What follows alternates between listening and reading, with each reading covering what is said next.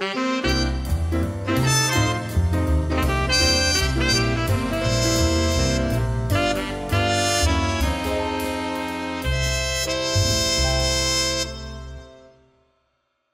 excited because I see her smiling there, and I'm like,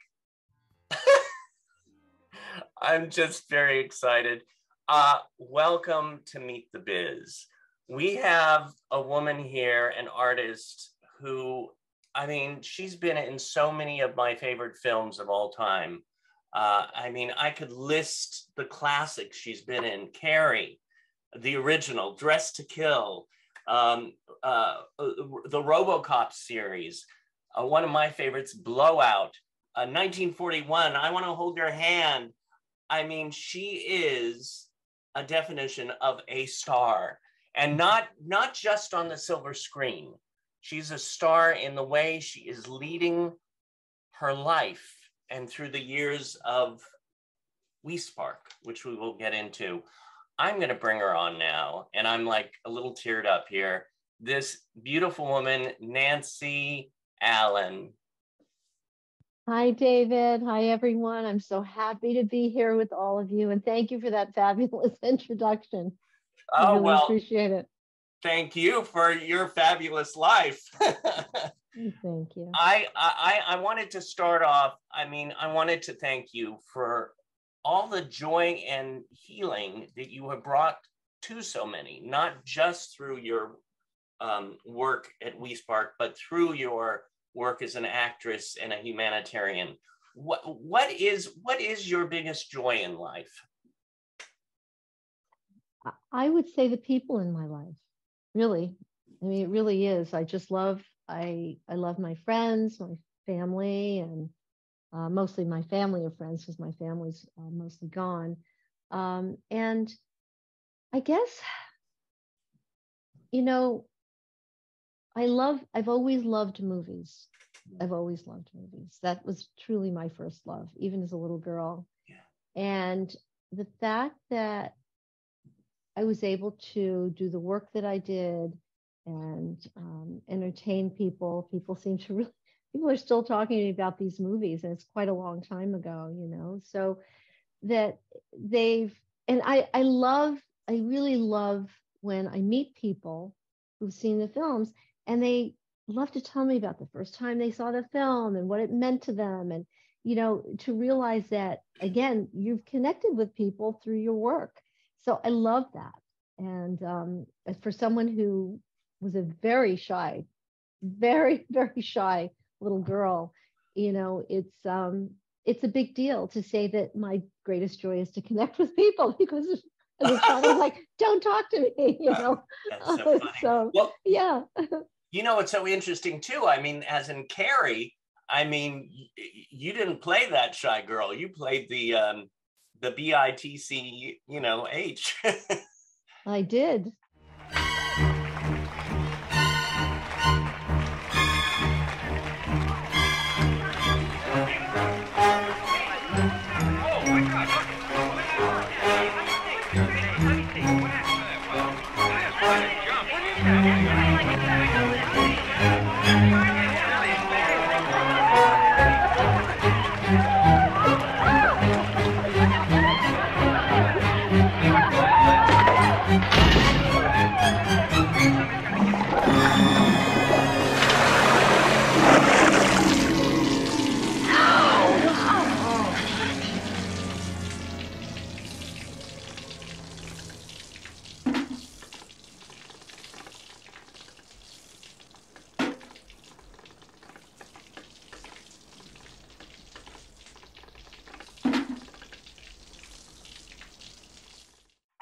How do you get as an actress to those parts of you and bring it out?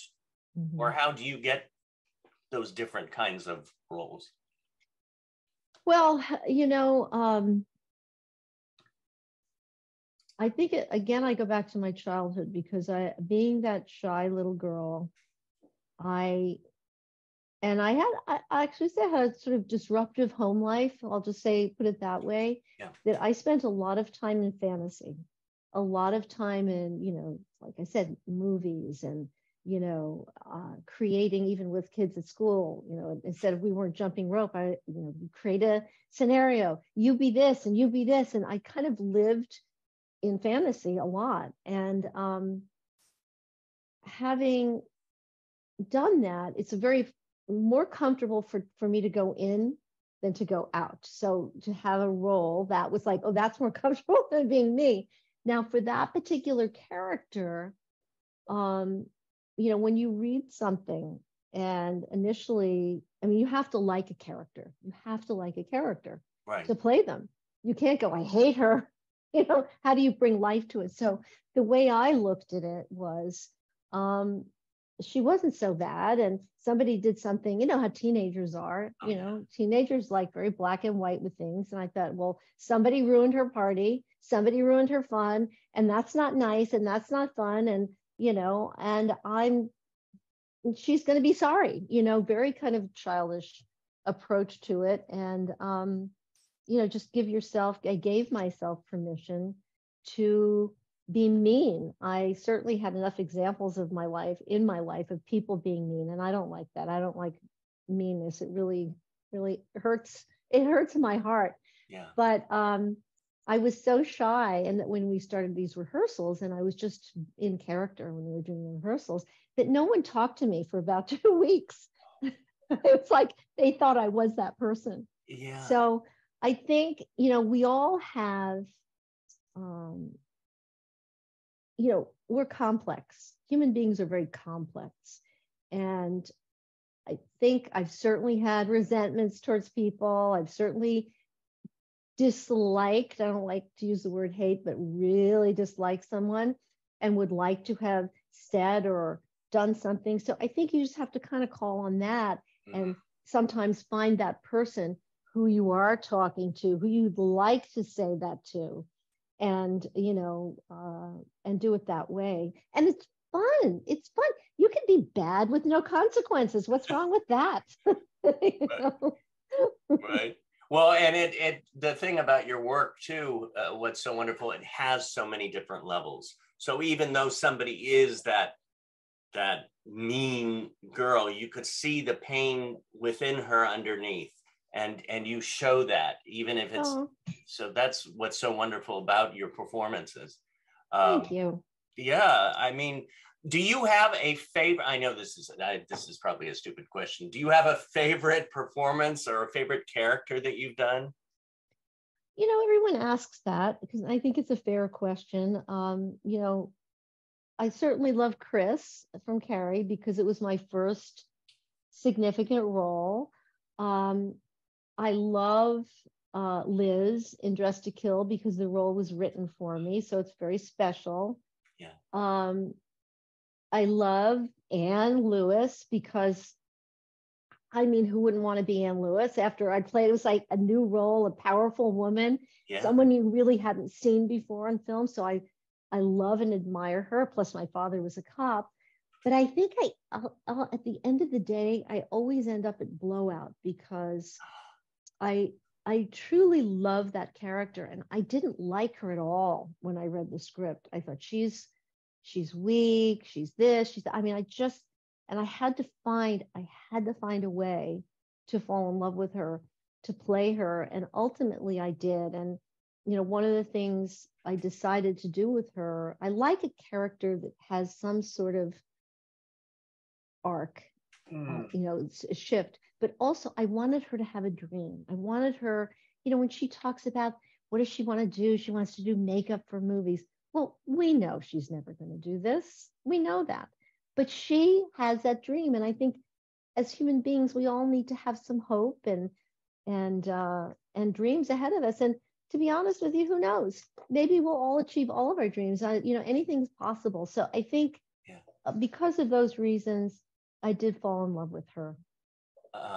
I did. The way when you said that, it even touched my heart because that's not just one of your favorite performances, but one of my top 10 movies of all time.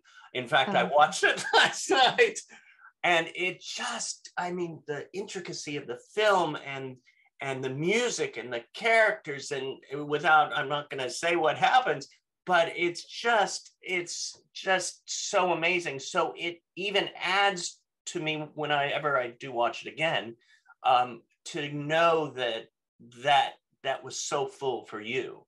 So. Oh yeah, and yeah, I was never going to do the film because I had a rule. Brian De Palma and I were married at the time, and I'd just done Dress to Kill, so I always wanted to try and do something, not related to him in between. And as it turns out, there was a particular list of actors and actresses to play Sally and Jack, although her name wasn't Sally, I think it was Kate. And I said, no, she's not Kate, she's Sally.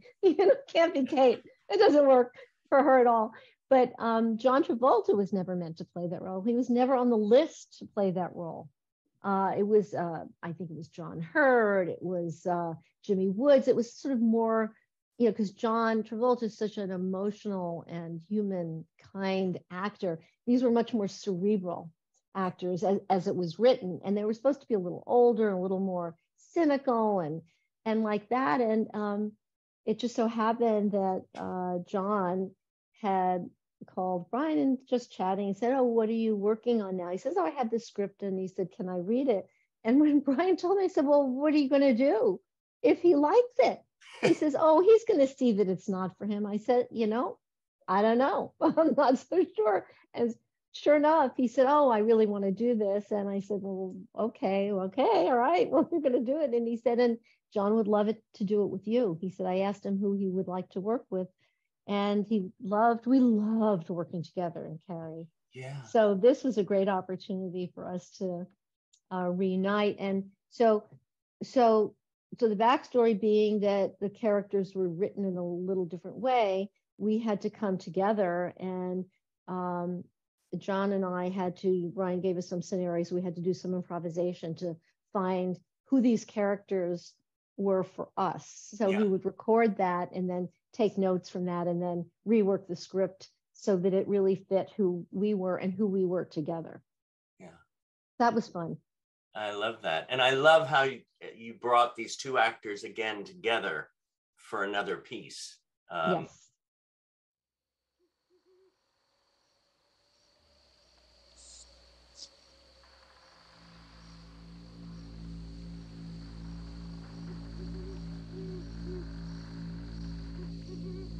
It began with a sound that no one was ever supposed to hear.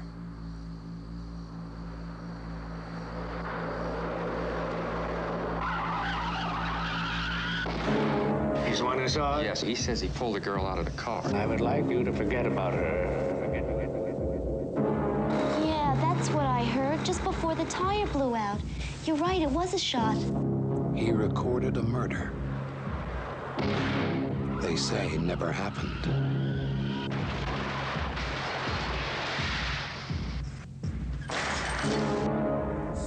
There's still loose ends, witnesses. The girl, I've decided to terminate her. Terminate her. Terminate her.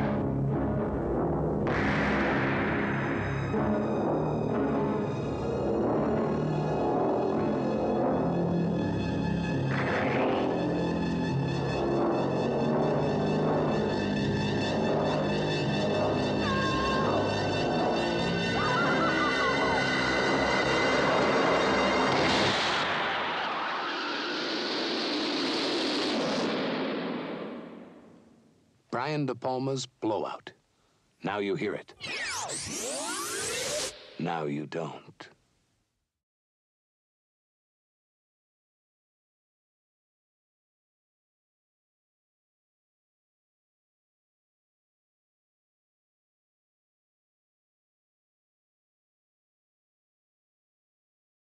I could, this is, I could keep on going. What is one of the most, what is one of the biggest lessons that you've learned in your Hollywood journey?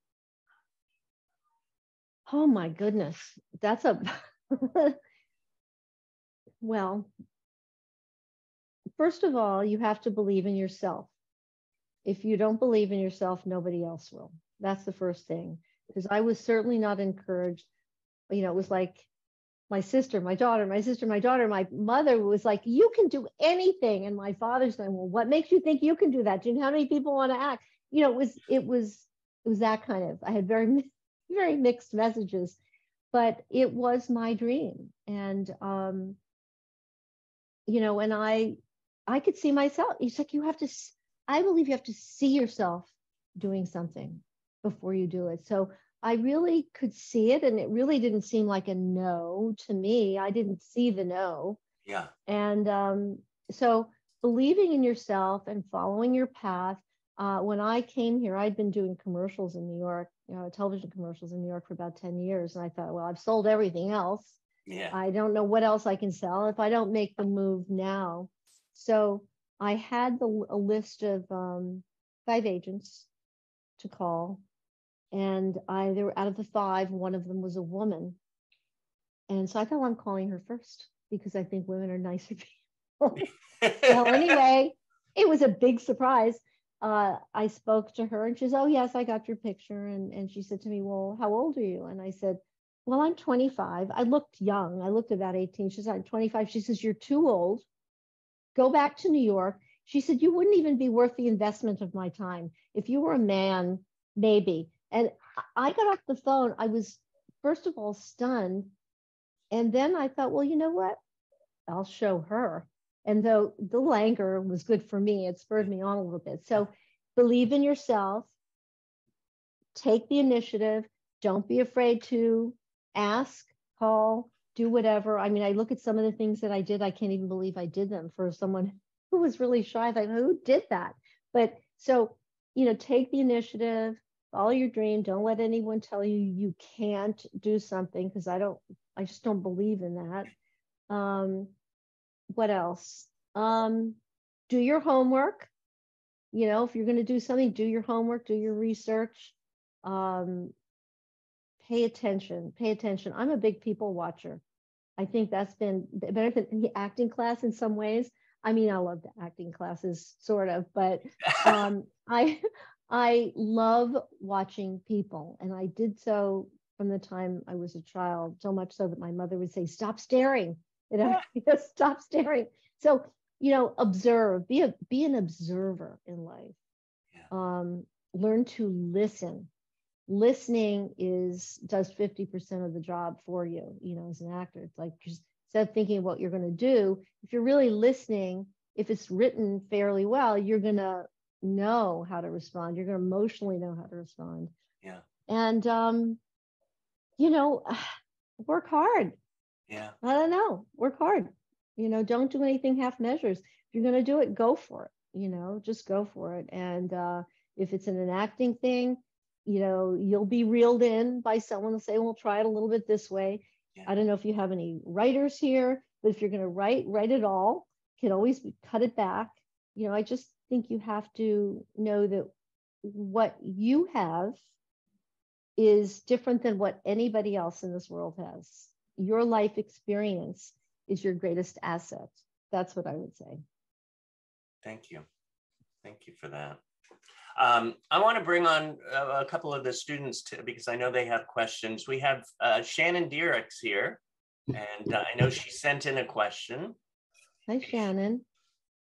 Hey, I do have a question for you. What is it like to be touched by an angel? Oh, you know, I love that question because it was one of the most beautiful experiences in my life, and I'll tell you why. I was hired for that, and it was a really nice part. I liked the part, complicated character. And the day that I was packed and ready to leave for Utah, I received a phone call that my brother had died. And I was obviously in shock, and I had to fly somewhere, do something. And I called my agent. I said, you know, I can't, I have to go here and I have to do this. And I wouldn't even, so anyway, they said, could you be there? I was supposed to be there Thursday. Could you be here by Sunday? And I thought, well, I guess I could. They said, we'll wait for you. So I arrived on that Sunday, having just lost my brother, And let me tell you something, there was no better place that I could have been with kinder, more loving people. Della Reese was just, she just would hold me in her arms and she said, you go ahead and you cry. And she'd hold, I mean, it was just a very loving atmosphere. I have high respect for people who do series television work, especially hour-long. It's so hard. The hours are so long, and they just have to keep producing and keep producing. So I would say, because they were very loving and kind, first of all, to me, I loved it. I loved the character. We had a terrific director. Roma Downey's a wonderful actress. Della Reese is a kick. And Brooke Adams, I'd known before and worked with. And I mean, we just had a really good time. And it was a high quality production. So I have nothing but good memories of that experience. Thank you for that question. Okay. Thank you for that answer. Well, it really is something good to, I mean, it's to take in what you just said, because we all have our work life and our life, and, you know, usually they're intersecting each other, but something like that, it just shows that we move on. We have to move forward, even though we have grief at moment and this and that. And what a perfect show for you to be on, Touched by an Angel. Oh my God, totally. And, you know, there was it's so funny how things work. There was an aspect in this role where there was some grief because she had to let go of this relationship with, and so to be able to really, I had that resource in that moment to bring up, you know, that sense of loss and sadness that came with it. So, but, and Roma shared with me, she had lost her mother at a really early, I mean, so it was, you know, if you're open to people and let people come to you and share with you, I really think we all, I don't know, it was just a beautiful experience, really beautiful experience. You know, on my notes, I wrote old soul because I watched one of your interviews and you brought up old soul. What is your definition of an old soul? You know, I guess it's someone with, in a way, a lot of wisdom to begin with. You know, I don't know if I believe in what do you call it? Past life. I don't know. I don't know. How would I know? You know, we don't know these things. We're just mere mortals, you know. But an old soul, I said, someone with a deep understanding who, you know, I'll tell you who's an old soul. And I'm remembering who I said that about. That was about, the little girl in Poltergeist. Yes. What's her name? You know who I'm talking about? Yes. She was an old soul. And I'm telling you, she's a little girl and she loved Barbies and she loved all of this. And she was great with her mom. She wasn't like a little actressy thing. She was just a real little girl. However, that set of Poltergeist 3 was so difficult, such a difficult shoot and such long days. And whenever, God, what was her name? Anyway, whenever she was there, right, she'd come on the set and I go, oh, you could feel she had such a grounding energy. You'd feel the sense of safety. So I had that feeling. It's like she really was an old soul. Someone you would think some, you know, old, wise, you know, 90-year-old person would have that kind of, you know, comforting presence about them. Right. But she had it, you know, she did. Heather O'Rourke, yes. Incredible little girl, really incredible. And she wasn't sick. She wasn't sick. A lot of people think she was sick on that, and that's why she died afterwards. That's not what was wrong. She was a little puffed up. She was on steroids for something she had wrong with her prior to the shoot. So she was a little full in her face. Yeah. But I just loved her, really. And it's again another piece of work that you did, which reached so many people. Of course, with the Poltergeist family. Well, the trilogy, yes. The trilogy. And talking about a trilogy, what about RoboCop? I love it. This is well, you know, who knew? You know, they didn't even know. The studio didn't even know. They spent 50 cents on the first one. If I tell you, the budget was, I think the budget was $12 million for that film. That's it. Really? We got paid very little. I mean, very, very little. But we didn't care because when I remember reading that script, I got the script in the mail or delivery. It was, then they just had a messenger service. And I opened it up and it said RoboCop. And I called my agent. And I said, well, they're changing this title, right? This is terrible. He said, oh, I'm sure they'll change that title. That's awful. I said, oh, good. I said, well, I don't have much time, but I'll read it. I'll read a little bit and I'll catch up with it later. I opened that script, page 1.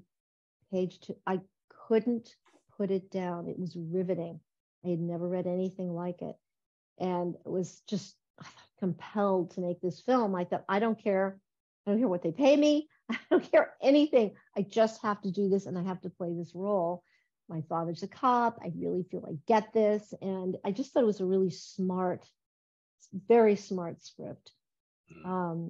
As a film, it works on many levels, as you know. I mean, it's just pure entertainment, but it's also just a really unique film. And well, it's interesting too how you said your father was a cop, and it's interesting how we bring things into our lives that way.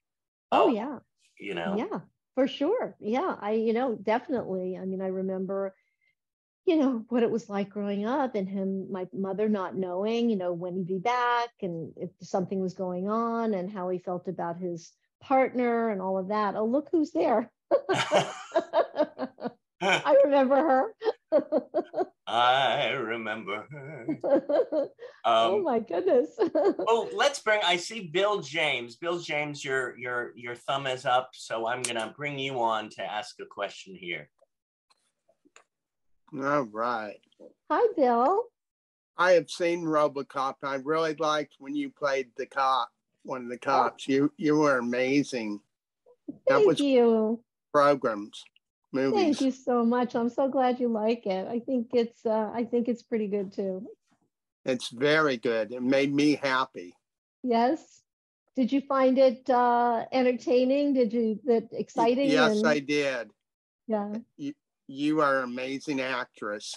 Oh, thank you. I'll tell you, all the bad guys were the nicest people. All of them.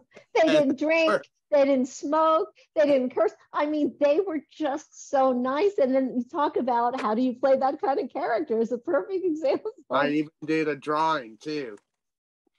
Ooh, what's the drawing? I think you have to hold it back a little bit. Yeah, hold it back a little. It's blurry a little. And up a little higher, maybe. Let's see. I think hard to see it. Let's see. Get a little closer now. Maybe it's because of that. I see. It's sort of like ghost-like because of the background. Yeah, what is it? That's a robot. Oh.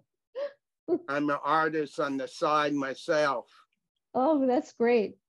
I draw every day. It makes me happy. Oh, that's so wonderful. I think that's a great outlet. And I go to a special camp called Zimmerman Mountain Farms in Vermont. It must be beautiful. It is. They're great. And they do these wonderful films there. And the Disability Film Challenges, the annual one, they're 10 years they've been together now. So we're putting together films throughout the whole world. And so maybe, Bill, you'll jump into one of those this year. Yeah, maybe I will. Wow, that's really exciting. Good luck with that, Bill. Thank you. You're welcome. You, Bill. You're welcome. Let's see. I know he always says, hey, give me a call. And let's see if he's still on. Mr. T-Bone Williams, Antonio Williams. Hello, how you doing? Hey. Hey. Hi, Antonio. I have a question for you. Where what is your favorite? What is your favorite place to go and why? Where's my favorite place to go when? Where is your favorite place to go and why? Oh, my favorite place to go and why? Well, Antonio, I happen to like Hawaii because I like the warm water and I like to snorkel and see fish and just be comfortable and do almost nothing. That's my favorite place. And how often do you get how often do you get to see your family if you work so much? How often do I see who? Your family? How often do you get to see your family since you work so much? Oh, my family. Well, so currently I have a nephew and he lives in New York and we see each other once a year, but we talk on the phone frequently. I have a boyfriend. We've been together for 8 years. We live together and we see each other every day. I'm not working as much in the movie business these days. For the last 20 years, I've worked in cancer support. I work with cancer patients, and that's kind of my mission right now. So my life's on a mostly regular schedule. So, but I think it's, your question is important, Antonio, because I think that to make time for family and friends is what's really important in life. And do you happen do you think it's a real hard situation because of the COVID to work? So what do we do in terms of what have I done in terms of COVID with work? Is it hard for you to find work because of COVID? Well, let's put it this way. During COVID, I was working in the arena of cancer support. And we, just like this, all of the support groups, all of the work, everything was being done virtually. But COVID, I actually, in 2020, September of COVID, I was diagnosed with early stage breast cancer. I was very fortunate because it was early stage. So I was very busy for the next period of time with doctor's appointments and surgery and all different kinds of things like that. So I think the greatest challenge for most of us, if not all of us, was not being connected and seeing people in person, having to go on to Zoom, which is great that we have it, but it's not the same as giving someone a hug or, having lunch with them or meeting somebody for dinner, having someone visit. So I think, I'm a homebody by nature. So it's like, stay home. What's the problem? But the fact is that you do need to get out and connect. So I think it was a big challenge. And I know a lot of people who were working in entertainment, and that was very challenging. All of the protocols were very difficult. So so that's what I was doing in COVID. Thank you, Antonio T-Bone Williams. Thank you. In regards to that, one thing another way that you heal is that my aunt had passed away from cancer. And after that, I was in a mental upshake, and I looked around and I saw WeSpark. And I had heard from you from several friends about WeSpark. So I came in one day and I sat down, and there you were, and you, through that short little visit, helped guide me to a healing place. Also, in the last year during COVID, a dear friend of a lot of ours, Auntie Angel, who was a beautiful, one of the, to me, she was the dancer. She happened to be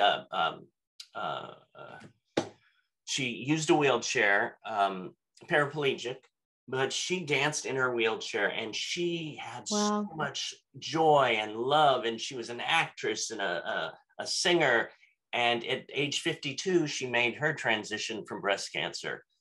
What guided you? What I'm getting here too is, how do you, if somebody's dealing with, let's say personally for me at this time, somebody who is sick, and how would you say to get help if they're reaching out for help, if they know somebody who's sick, or even if they're sick? Well, I mean, the main thing is to reach out. And a lot of us as humans think, well, I'll handle it. I can take care of it. I don't really need that. I know. But, you know, there's a lot of power in connection, because it's all about connections. Like whether you're acting, you have to connect with your partner, or you're writing, whatever you're doing. And in our feelings as humans is what makes us all connected on some level. So if I'm sick and I talk to somebody else that's sick, I can say, oh, I'm going through this and I felt that. And they go, oh yeah, I get it. Me too. Or I went through that. It's different than talking to someone, or if in grief, how many times have someone said, oh, I just lost someone, and someone will say to you, I'm so sorry. Well, they're in a better place. Well, wait a minute. Hello, stop. I'm not in a good place because I just lost somebody. You know what I mean? So it's validating. It's very validating to have someone else to share with, to talk to, who says, I understand. I hear you, you know, who's willing to listen. And I think we all learn from each other. You know, we really do. And especially in challenging times, you know, we all share the good. We want to celebrate with our friends and do all the fun stuff. But it's in the tough times when I think I've learned in my life that I was raised to be able to handle things by myself, that I didn't need anyone. My father always said, I don't need anybody else. I just need me. And it's very isolating. It's very isolating, and it's really hard. Sometimes it is too hard to go through things by ourselves. And why should we? Yeah. What do we prove by doing that? But if we open ourselves up, which we have to do as a creative person, we have to open ourselves up. We have to be vulnerable and put ourselves out. And we actually, when we open up and say, you know, I could use a little help, I could use a little support, I'm feeling sad, I'm feeling whatever I'm feeling, and someone's there for us. I mean, it's incredible, you know, to not have to go through things alone. And also you give the other person the opportunity. You know, we love to be of service to one another and to say we've helped someone. So it works both ways. It's a benefit to the person who needs the support, and it's the benefit to the person who's doing the supporting. It's just a really, you know, symbiotic way of doing things. So I would say, why go through it alone, you know, if you can have support? What guided you to go that way in your journey, to be such a support for others? Well, I think, you know, I've had a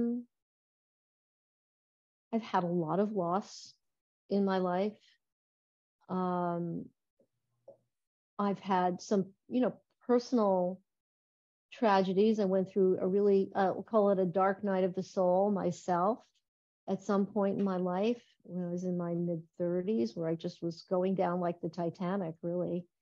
And a very dear friend of mine, in fact, it was my first boyfriend in high school, is the one who reached out to me and gave me the support that I needed and helped me kind of rebuild everything in my life. And having had so much loss, losing my father, then losing both of my brothers like 7 months apart, I mean, just out of nowhere. And you know, I tell you what, it feels great to have success in your life, but I really think the greatest secret for me in my life, the greatest secret of life is the more you give, the better you feel. Not this. We're all like, oh, I need this, I want that, I want success, and you know, I've had all that. That's not it. It's never it. You think it's it, but you get it and you go, well, that's good, but it's not it.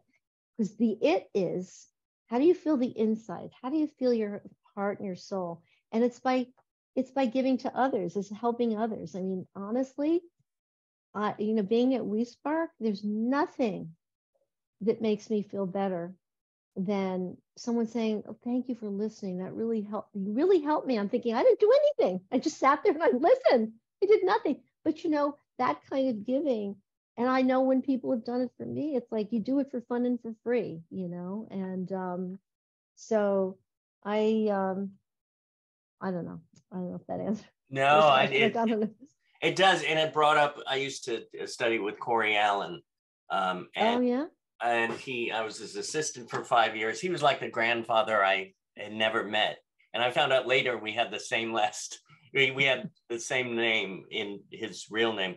But he would always, I used to do this, give, but I wouldn't replenish myself. But then I learned through that. And when you were talking about it, I felt that movement. By giving, you receive. You do, and you can translate that to not in your own life, but it's the same in a creative world, because I can think about some of the people that I've worked with who are so generous as actors. They give you so much. They're there for you. They hold that space for you. So our job then, to be on the other side of it, is to receive it and not go, "Oh, no." I remember being in a audition. I had the part, and so I was reading with the other actors, and there was an actor, a very famous actor that came in who really, really, really, really, really wanted this part. Yeah. And he had flown himself in, and we met, and it was on a Sunday, and he came in and he started to act the scene. Right. And the director said, "No, let me just, what I'm looking," he said, and the actor went, No, I know what you want." He just stopped. And then he did it again, and he said, then the director said, "Well, let me just," he said, I really think I know what you want." So it's like, stop. And I sat there and I thought, oh my God, how many times have I done that? I guess I probably have done that. It's like you're so out of body sometimes when you're auditioning for something, Right. that you have to listen. If someone's going to give you direction, listen to them. Yeah. It's so much about the listening. Yes. Listening. So do you have the desire to jump back into acting, or are you enjoying and thriving on what you are doing at this moment? Well, this is the only moment I have, so I am thriving and enjoying this moment, because who knows what's next. But I was saying, I'm done, I'm not acting, but I've learned to never say never, because you never know what's going to happen. And right. I've had a few things that have popped up recently. So I think it would be the right circumstances, the right role, the right situation. The director, the circumstances would have to draw me in. Yeah. I'm not actively pursuing it. Right. But I do have someone who kind of looks through things that people who contact me who are interested in certain things. So yeah, it would have to be something special, because you know what? It's hard work, number one.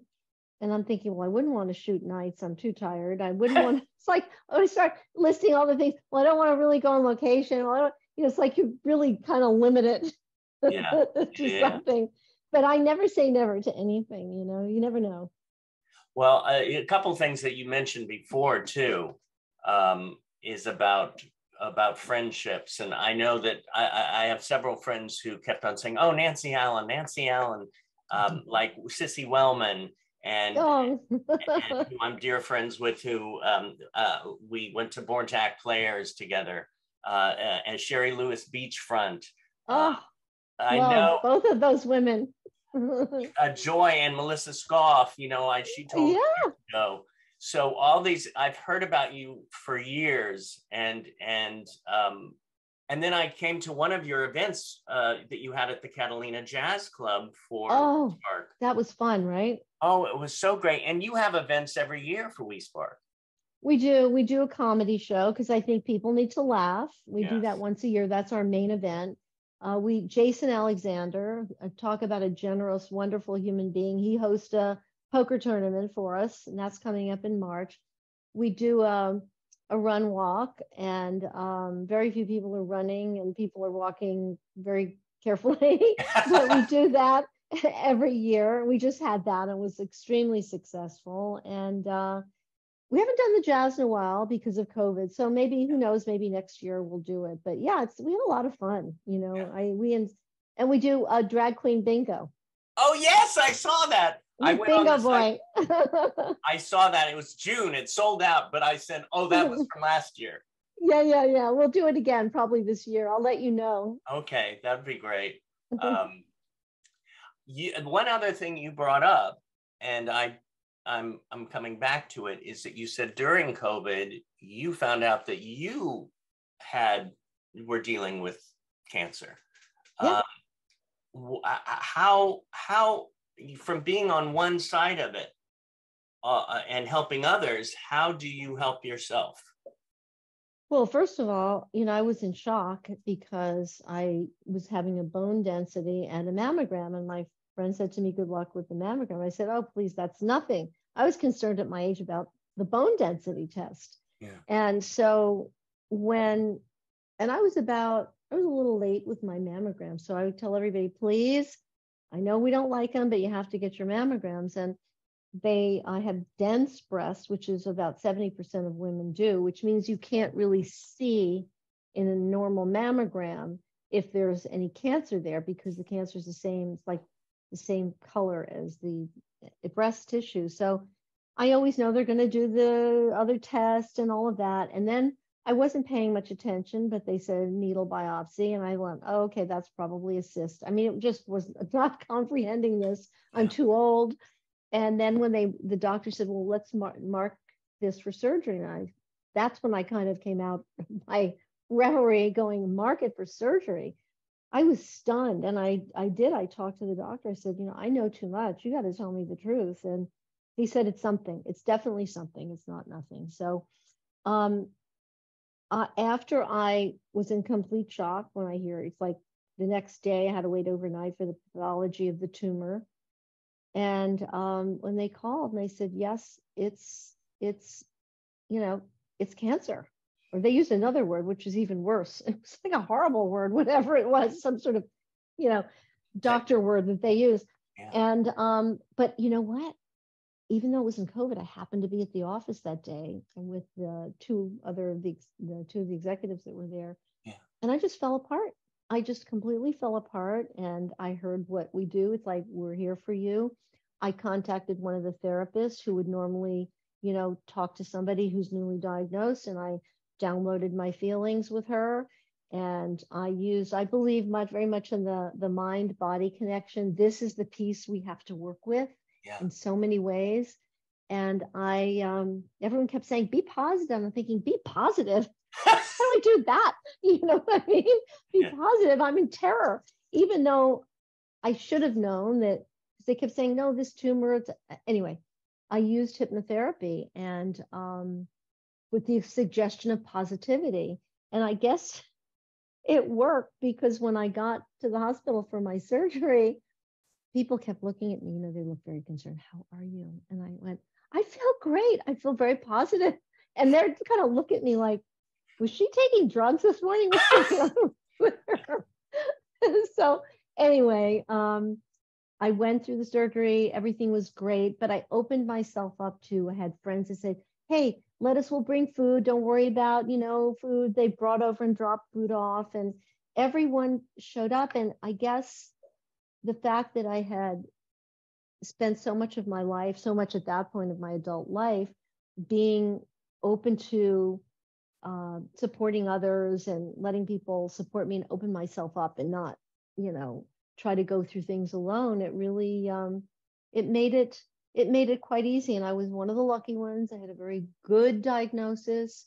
Once they removed the tumor, it was done. I didn't have to do chemo. I didn't have to do radiation. I am on medicine for 5 years. I do have to take certain medicine for 5 years. Right. But, I was kind of trained to do all the work that I'd done. And it was kind of like, wait a minute, I've been doing this for 19 years. It's not possible. How am I getting this? How come I'm the cancer patient now? But, I was lucky because I knew from all the women over the years and the men that have come in and listened to them, I had some experience, their experience to draw on, and looking at food. What am I eating? What am I putting in my body? So I made a lot of changes after that. So, but yeah. It really is, and thank you for that reminder about power of the mind. It's that little shift because, and this you could deal with. I mean, I've had troubles, like I stress out sometimes when I do act in the past. It's like, oh, the lines, do I have the lines? And I like, instead of going, breathe, going into, and then there was a time when I was turning 50 and I was going to have a big party at the Catalina Jazz Club. And a week before, I had a massive heart attack.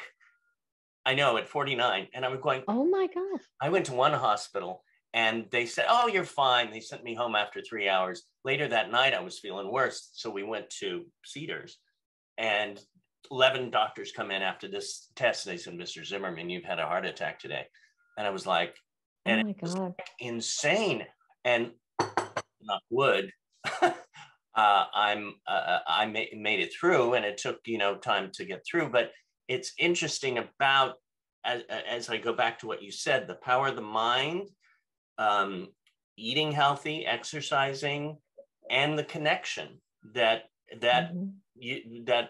you need, whether it's a friend or whether it's WeSpark or whether it's and you could see by some of the people who just wanted to talk to you, you have this loving, giving energy that they'll just start talking to you about. I have a problem. Can you? My whole life, people tell me their secrets. I'm fine with that. I'm a good secret keeper, but yeah, it's, I'm sorry you had to go through that, but I bet it was transformative in a lot of ways for you. I'm not as scared of life anymore as much. I still get scared once in a while about certain things, especially this day and age. But that being said, some of the things that I thought, were so big are not as big anymore. And I have more of a focus. Mm-hmm. It gives you perspective. It gives you perspective. Yeah. Right? Yeah, it does. It gives you perspective, and it also makes you appreciate this moment. And the people who you're with. Yeah. Also, like you said too, about it's not just the acting. Acting isn't just the life. It's the friendships. It's helping others. It's yeah. I mean, going to the set to do whatever job I was doing, to play whatever role, was the work part of it. But then there was the component I remember that soundstage and all those people, and thinking, all these people who don't necessarily know each other, they're coming together, could be 100 people, and they're working together. And they're all working together, for the same common goal. That's a really great thing. It's just, you get to know, I always tried to get to know, there's, Mike, he's on the, he's the dolly grip, or, whoever's doing whatever job they're doing. And because you're all in this together, And I just want to say, and the last thing about what you were talking about, I would say that the biggest upheavals, the biggest loss, whether it was a loss or it seemed to be a disaster in my life, ultimately were such gifts, because I learned so many lessons from them, so many life lessons. And so I think that those challenges are, even though they're hard, it's a gift for advancing you forward in your life in terms of being a human being, One thing that Corey Allen would always bring up in his classes, at the beginning of the class, and then we would use it throughout the class and throughout our lives. And the question was, what do you want the most at this moment in your life? Me? Yeah. Wait a minute, let me get my list out. It's pretty simple what I want at the most at this moment in my life. I want to stay healthy, and I want to probably make more time for my friends and, that connection. And I really want for nothing. I realize a simple life for me is the best life. So I think about, what do you want? I don't really want anything. I want to stay healthy, and I want to stay happy and connected to my friends, and just say, here we are together here today. And isn't this fun? And let's see what's next. Be open to the possibilities, be open to the surprises, instead of going, oh my God, what's going to happen next? I always wanted the map through the minefield. Prepare for this, prepare for that. It's like, you know what? It'll be okay. Thank you, Nancy Allen. Thank you. Oh, David, thank you for having me. And I really, really appreciate being here today, and appreciate being here with all of you today, and wish you all a beautiful rest of your day, and may your dreams come true. Well, thank you. And even the ones you haven't thought of yet. Yes. I love it. Everybody, we're gonna just do a little group shot here with Nancy, and we'll, on the count of 3, we'll just say Nancy. And here we go. 1, 2, 3, Nancy. Mwah. Thank you. Thanks, David. Thank you all. Have a great rest of your day. Big kiss. Mwah.